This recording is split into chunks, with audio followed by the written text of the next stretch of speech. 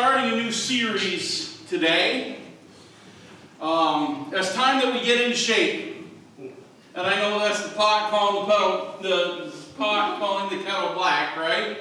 Because I am definitely not in very good shape. But at least all your clothes are still fitting you. No, I've got a whole pile of them that have went to James, and the rest are just laying in the room, and Charlie's like, I don't know what to pack you, because there's nothing here, and I don't know whether I just keep getting bigger or the clothes keep getting smaller.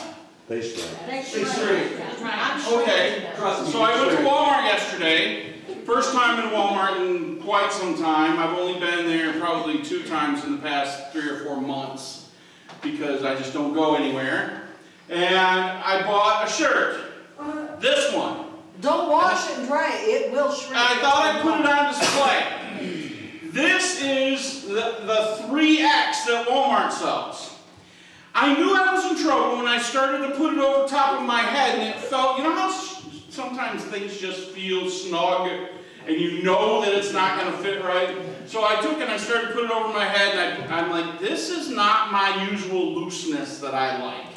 I like loose, big, you know, that if I need to get my weapon out, I don't have to fight with a tight shirt or anything like that. I can just, you know, and so they have, I don't know if it's every place, but Walmart has shrunk their sizes, or I've gotten bigger. No, they did change their sizes. Like in women's clothes, no lie, they changed the size 28 to an 8 just to make you feel better. A 28 to an 8? Just to make you feel better. No lie. Okay. But so they from are 28 to 8, so let's see, that's 25 points. So this is a 3, so 25 plus, this is a regular size 28XL.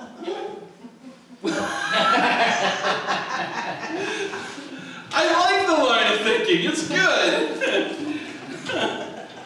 But in all honesty, we're all in poor shape, aren't we?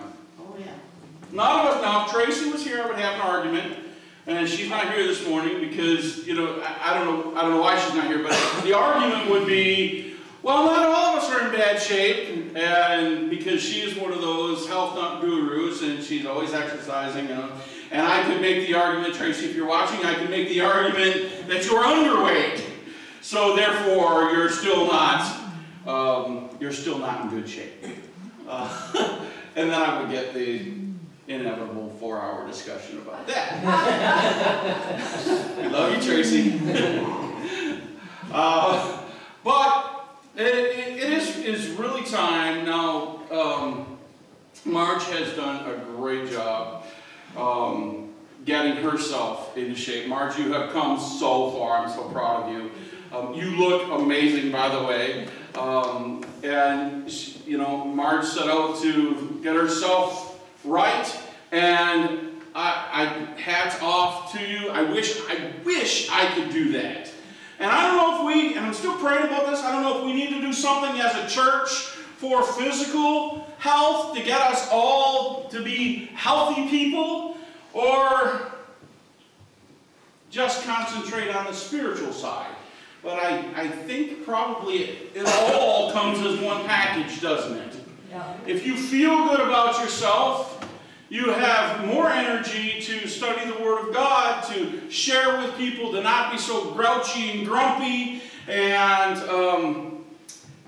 so we might, as I continue to pray through this, not this week, not next week, because we're gone next week. Sermons are done; they're on the videos. You guys are going to have a great service. It's probably going to be better than me in person. So you don't hang at home just because the preacher's not here. Because the preacher is here. He's on the screens, and he knows whether you're going to be naughty or nice. So I know the last time I left, there was like 4 people here. I'm like, wait a minute, that's not fair. That doesn't work right. So. Maybe in 3 weeks we'll kick in the whole physical exercise thing and run some kind of competition with that. Money talks, right? Oh, kind of like The Biggest Loser. Yeah. Yeah. You got so Sterling's going to go gain weight so he can win. It happened in The Biggest Loser, where they would, if they won immunity or whatever for the week, they would actually go through and drink, like, I've seen one guy drink like 2 gallons of water before the weigh-in, so he gained like 16 pounds.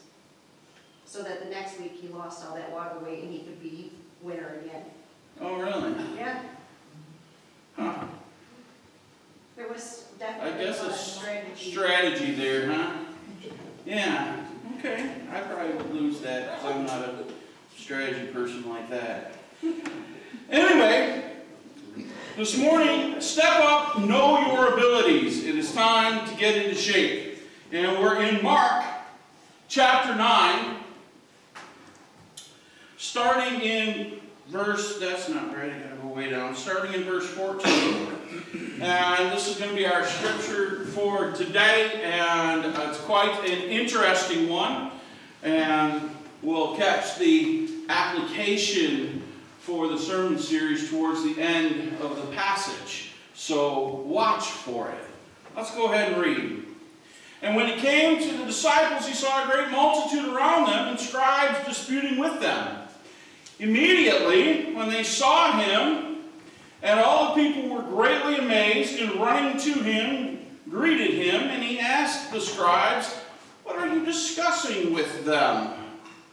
Then one of the crowd answered and said, "Teacher, I brought you my son, who has a mute spirit, and wherever it seizes him, it throws him down. He foams at the mouth, gnashes his teeth, and becomes rigid. So I spoke to your disciples that they should cast it out, and they could not." He answered him and said, "O faithful generation, how long shall I be with you? How long shall I bear with you? Bring him to me." Then they brought him to him, and where he saw him, immediately the spirit convulsed him and fell on the ground and wallowed and foamed at the mouth. So he asked his father, "How long has this been happening to him?" And he said, "From childhood, and often he has thrown him both into the fire and into the water to destroy him. But if you can do anything, have compassion on us and help us." Jesus said to him, "If you can believe, all things are possible to him who believes." Immediately the father of the child cried out and said with tears, "Lord, I believe. Help my unbelief." When Jesus saw the people came running together, he rebuked the unclean spirit, saying to it, "Deaf and dumb spirit, I command you, come out of him and enter him no more." And the spirit cried out, convulsed him greatly, and came out of him. And he became as one dead.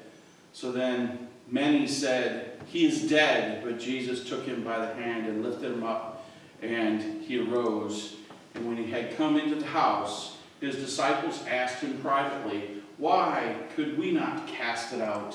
So he said to them, "This kind can come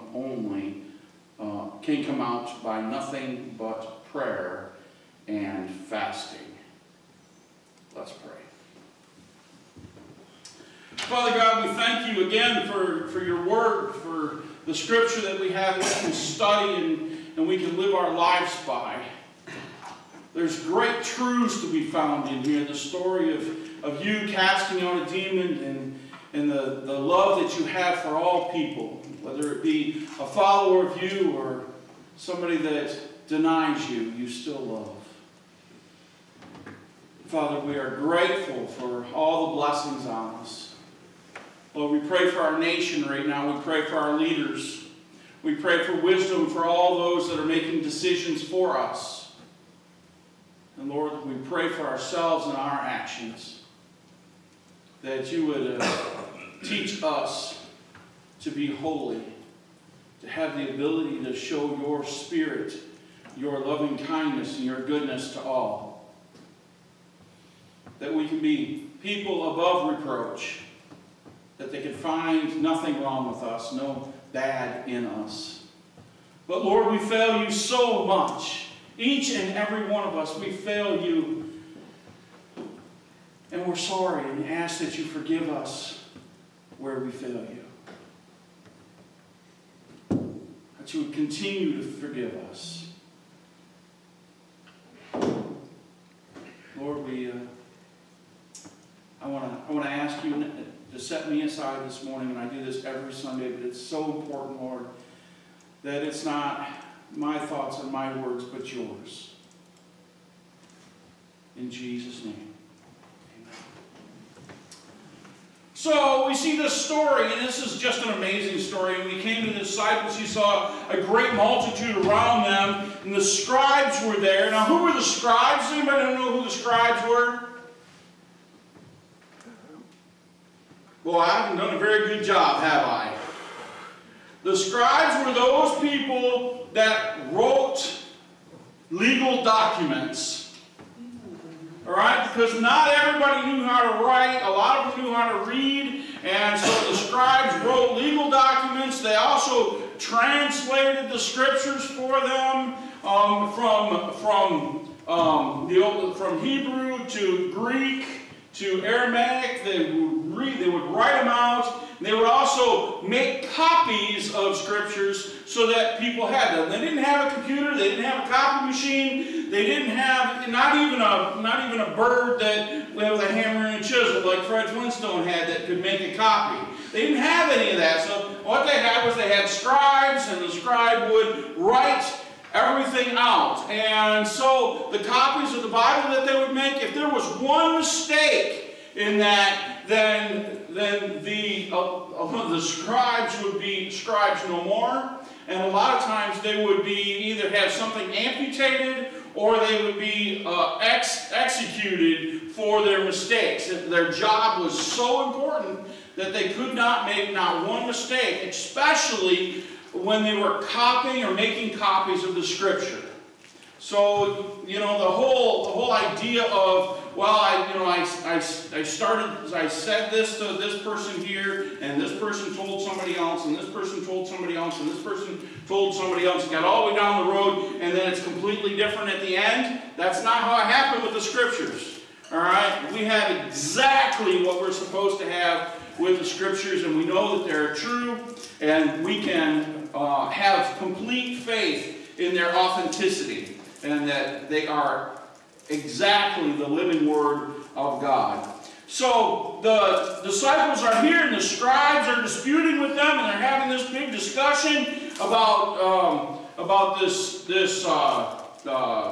person that is demon-possessed. And immediately when they saw him, all the people were greatly amazed and ran to him. So the crowd is around, and the disciples are there, and all the crowd's talking to the disciples. It's kind of like they're getting on to them. You know, they're giving them the business for not being able to cast this demon out. And then all of a sudden Jesus walks in, and it's like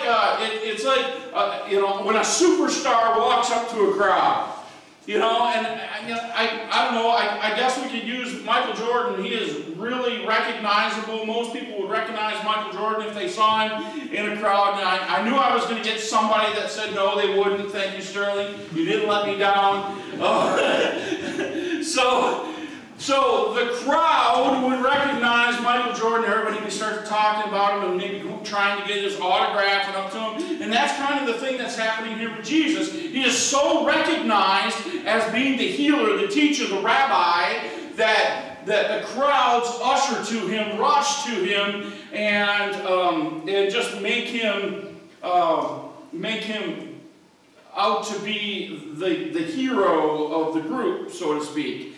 And Jesus didn't have none of that. He's got kind of a sharp tone to his voice here, and he's like, what are you discussing with them? What are you talking to my disciples about? Something's it's kind of the tone of, I'm gonna put up for my people. I've got their backs. I'm gonna stand up for them, and I want to know what in the world is going on here. And one in the crowd answered and said, "Teacher, I brought you my son who has a mute spirit."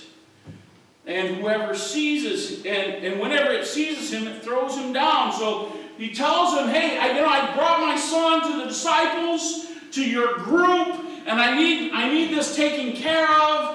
And I just want to see if you can do anything about this. And we see the convulsions that happens, and the body's all contorted and foaming from the mouth. And today we would call this a seizure. And what would we do? We'd go to the doctor, go to the hospital, they'd give some medicine, and the medicine would subdue the person to the point where they can almost not function, or maybe, I'm not a medical doctor, I don't know about all that stuff, but that's exactly what we would do. We would not consider that a seizure would be caused by an evil spirit, would we? Why not? Because we don't believe in evil spirits these days. Because we don't believe in evil spirits. Okay, that's one example. That's one reason. Why not? Anybody else? Well, because people believe in science. People believe in science, exactly. Yeah, but whether that's right or wrong, in today's day and age, they believe in the science. Trust the science is what we've heard. What else? What other reasons? Why wouldn't we say that somebody having a seizure has an evil spirit? Some people don't believe it's possible to be possessed by a spirit. Not possible to be possessed, okay. And some of us don't want to get locked up that way. Okay, put it into a funny farm, yep. Some people are not believers. A lot of it think about that they don't believe in that, and they don't believe what Jesus did and everything, and through all that we don't believe is controlled by evil spirits because they don't have a spiritual. They don't believe in spirits. Spirits world with God. They don't believe in the spirit world at all. Right. Okay, that's good. Jesus isn't around to cast it out, so you got to. Jesus is not around to cast it out. Yep. That's true.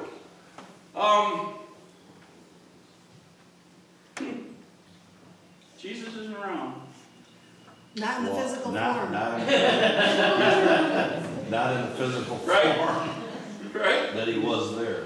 What about it's not socially acceptable to say that somebody has a demon?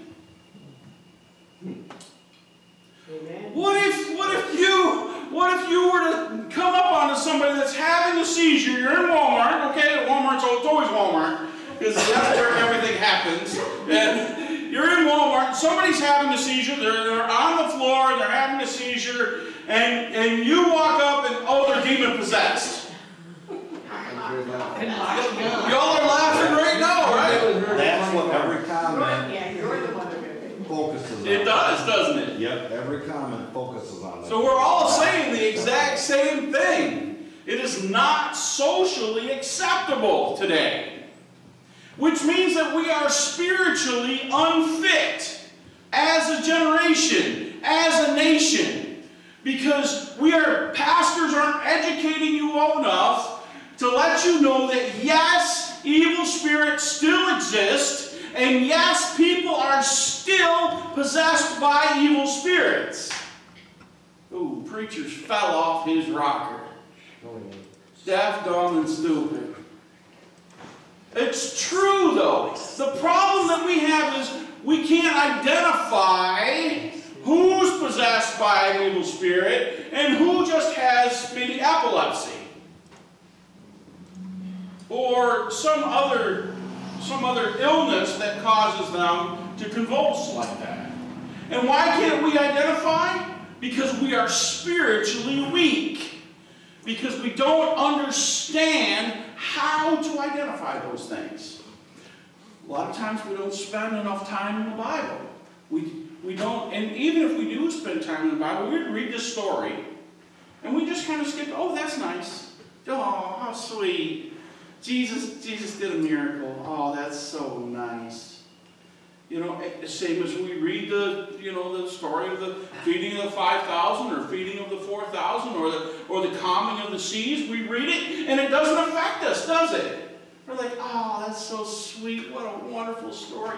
Praise Jesus that you can do that, but I don't believe you can do it in my life. And we just kind of blow it off. I do the same thing with exercise videos. Watch them. You just take the dust off. Yes! I blow the dust off the cover. I look, oh my goodness, that's an 80s workout suit. And you know, I might even go as far as to stick it in the VCR. Did I get anybody on that one? It would have to be the VCR from the 80s. Stick it in the VCR. Come to our house. No, it should come to your house. Mom and Dad had 2 VCRs. Awesome. So I stick it in the VCR and watch a little bit of it, and I might kind of, you know, kick back and how many of you have done that? You're clicking through the TV channels and you see a workout program and you just sit there and watch it for a minute. I've done it. Oh, Yeah, exactly, right? And you think, you know what? I always get right up and get something to eat because that makes sense. Yes! I don't have to get up though. I got a bag of snacks sitting by my chair, so 2.0 bag of snacks. People working out like that. Exactly. But I'll look at the video and I'll be like, oh, how nice, how great that person is getting into shape and trying to encourage other people to get in shape. Oh, that's so nice. And click. We do the exact same thing with the Bible. Oh, that's such a nice story. Oh, Jesus is just great. Flip the page. Or slide if you got a tablet like I do. You slide to the next page. We are so freaking out of shape, aren't we? Physically, mentally, spiritually. We need to pull ourselves together. And we see here, he answered him. Let's go back. And wherever it seized him, it throws him down. He foams at the mouth, gnashes his teeth, becomes rigid. So I spoke to your disciples and that they should cast him out, but they could not. So the disciples couldn't do it. The disciples weren't in good enough shape to be able to take care of this problem. Uh-oh. Sounds like the rest of us. It does, doesn't it? Yes. And he answered him and said, "Oh, faithless generation." I think that we're still the faithless generation, aren't we? Oh, that's such a nice story. And before Jesus says, "Oh, faithless generation," we flip the page.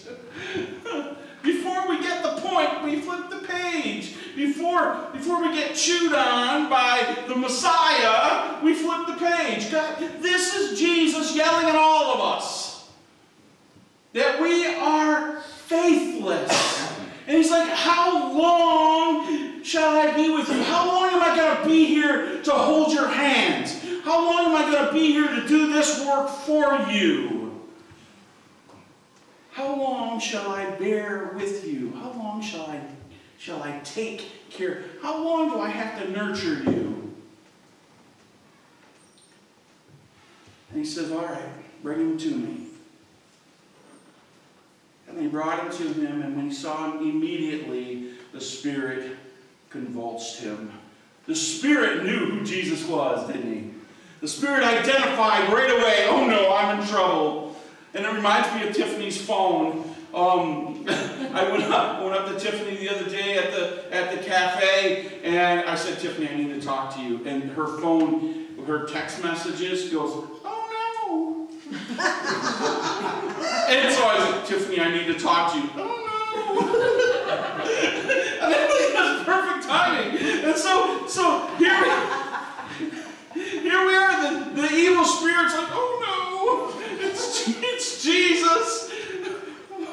And what am I going to do? I'm going to convulse this boy, and I'm going to make him go crazy. And it didn't have anything to do with the boy. And Jesus turned to the father of the son. "How long has he been like this? How long has this been happening?" And he said, "From childhood." And often, so it makes us wonder how old the person was, huh? And often he has thrown him both into the fire and into the water to destroy him. So the evil spirit wants to kill the boy. He's been trying to kill the boy. But if you can do anything, catch that. This man, this father is talking to Jesus. He brought his child to be healed, right? And the disciples couldn't do it. They weren't in good enough shape to do it. And this guy's not having enough faith either because he says, Exactly. If. Exactly. But you know what? If we'd have missed, if we'd have flipped the page earlier where we have a tendency to do, we missed this. Okay? And this is important. But if you can do anything, like, oh, your disciples can't do anything. I don't know if you can do anything either. But if you can, obviously he doesn't believe who he's talking to. Okay, he's a teacher. He called him teacher, which also means rabbi, which is just, you know, It's almost like he's asking Jesus to prove it. Yeah, he's asking Jesus to prove it. Have compassion on us, and that's what that means. Have compassion on us and help us. Prove it. If you can do something, prove it. And Jesus said to him, and he puts it right back on him, doesn't he? If you can believe, all things are possible to him who believes. If you believe that I can do everything, if you believe in me, if you believe I can do everything, immediately the child cried out and said, immediately the father of the child cried out and said with tears, Lord, I believe, help my unbelief. Lord, I believe in you. Help me to believe. Now help me to believe that you can do all things. That you can do everything. Help my unbelief. And when Jesus saw that the people came running, and he rebuked the unclean spirit, saying to it, Deaf and dumb spirit, I command you, come out of him and enter him no more. Then the spirit cried out, convulsed him greatly, and came out of him, and became one as dead. So then he said, he is dead. So the spirit finally killed the boy. And all of the people are, oh no. Now what do we do? The boy's dead. Nice job, Jesus. You know, at least we're still alive with the efforts of your disciples. But now with your efforts, he's dead. And I'm sure Jesus kind of grinning inside because he knows what everybody's thinking. He knows what's going through their heads. And he reached down and he grabbed the boy's hand. And immediately the boy comes back to life and stands with him. And the disciples ask, they get away from the crowd, and the disciples ask, why couldn't we cast it out? So he said to them, this kind can come out by nothing but prayer. Some versions of some scriptures, some versions omit the word fasting. In some translations, the word fasting isn't there. Some of our early manuscripts, the earliest manuscripts, the word fasting isn't there. So it would have been added for clarification by the scribes in later translations. So we can just simply look at prayer. This kind can come out by nothing but prayer. So here's our point to help us get into shape today. Prayer. Why couldn't the disciples cast out the evil spirit? They didn't pray enough. If you want to get into spiritual shape, start to pray. And I've been kind of harping on this forever and a day, haven't I? But the reason I harp on it is because if you're anything like me, you lack prayer time. I kind of carry on a conversation with God all the time. I'm constantly talking to him, and I'm sure he's annoyed at that. But that's not exactly what we're talking about here. We're talking about the type of prayer time that Jesus took, where he got away from the crowd, off by himself, on his knees, and prayed to his Father. That's the kind of prayer that we're talking about here. The solitude and the honest prayer of a prayer life that's set aside from the rest of our lives. It's kind of like we call it a prayer closet. And what's that movie? Everybody likes that movie. Huh?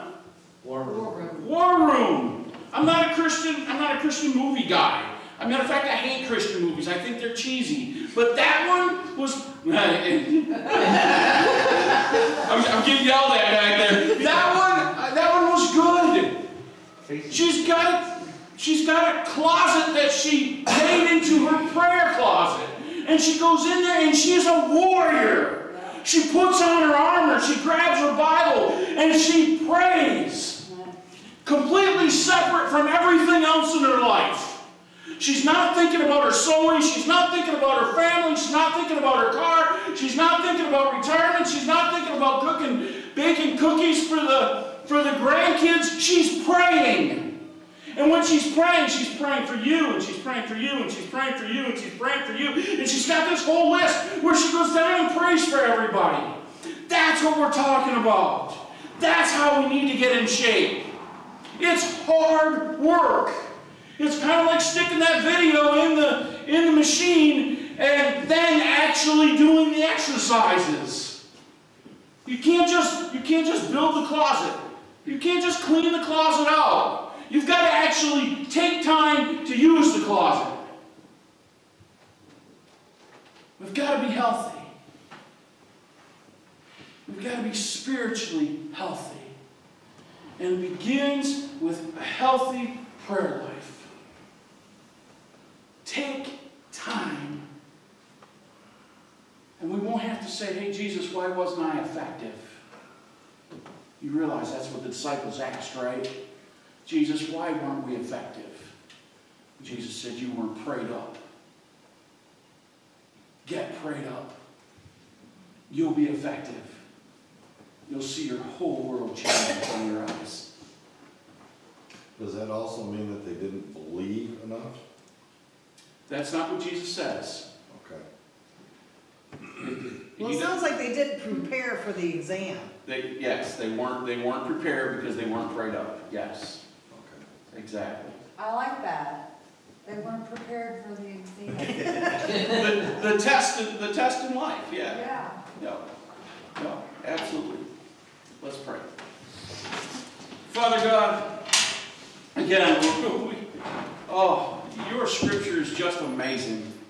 There are lessons in there that we can learn over and over again, and each time we open the scripture we get a different lesson, and we learn a little bit more about ourselves and a little bit more about you. Lord, thank you for this morning.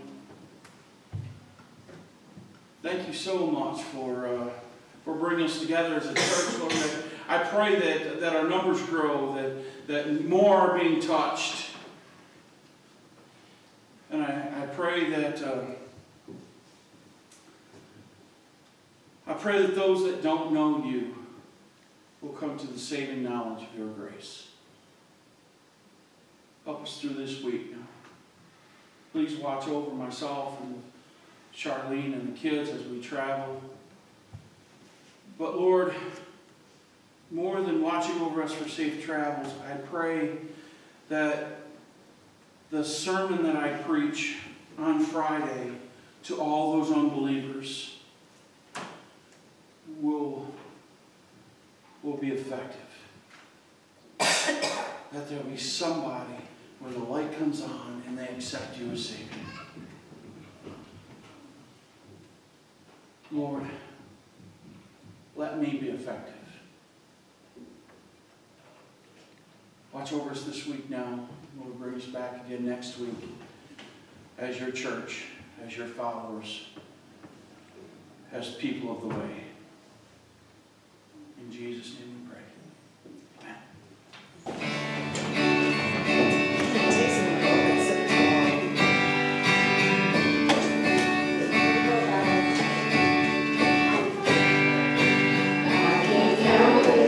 I've called your name some broken night, and you showed up and patched me up like you do every time. I get amnesia, I forget that you keep coming around. There ain't no way I'll ever let you down. Good God Almighty, I hope you'll find me. Praise your name no matter what comes, 'cause I know where I'd be without your mercy. So I keep praising your name at the top of my lungs. Tell me, is he good? He's good. Tell me, is he God? He's God. He is good God Almighty. Your love goes on forever, your mercy never stops. So why would I assume you'd be somebody that you're not? I just saw in the morning, I'm never gonna be there every day. So what on earth could make me be afraid? Good God Almighty, I hope you'll find me. Praise your name no matter what comes, 'cause I know where I'd be without your mercy. So I keep praising your name at the top of my lungs. Tell me, is he good? He's good. Tell me, is he God? He's God. He is good God Almighty. Praise him in the morning, praise him in the noontime, praise him when the sun goes down. Love him in the morning, love him in the noontime, love him when the sun goes down. Praise him in the morning, praise him in the noontime, praise him when the sun goes down. Love him in the morning, love him in the noontime, love him when the sun goes down. Good God Almighty, I hope you'll find me. Praise your name no matter what comes, 'cause I know where I'd be without your mercy. So I keep praising your name at the top of my lungs.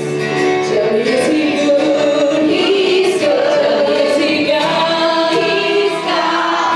He is good God Almighty. Jesus in the morning, Jesus in the noontime, Jesus when the sun goes down. Jesus in the morning, Jesus in the noontime, Jesus when the sun goes down. Jesus in the morning, Jesus in the noontime, Jesus when the sun goes down. Jesus in the morning, Jesus in the noontime, Jesus when the sun goes down. Yes. Thank you, Lord Jesus, for everything you do. Lord, we look forward to your coming and the clouds open and all this is over and we're in your glory. Father, we just can't wait. Come quickly. But Lord, give us the strength to do your work until you come. In Jesus' name, go in peace.